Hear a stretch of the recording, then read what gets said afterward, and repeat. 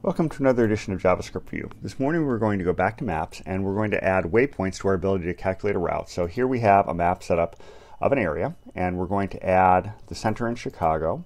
We're going to have our calculation of routes, but we're going to add this array of waypoints to it. And the way things are going to be done is we're going to have our request have an origin, a destination, the array of waypoints, tell maps to optimize the waypoints, and then of course the travel mode. In this case driving makes sense, but so long as the waypoints make sense for the mode of travel you picked, it doesn't really matter.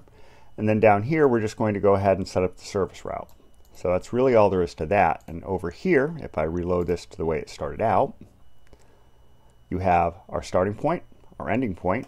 We'll select Montreal as one waypoint, we'll select Chicago as another, hit submit, and then it puts a little textual element here and puts all of our map on there. And that's really all there is to it. So that's about it for today. Until next time, have fun with JavaScript.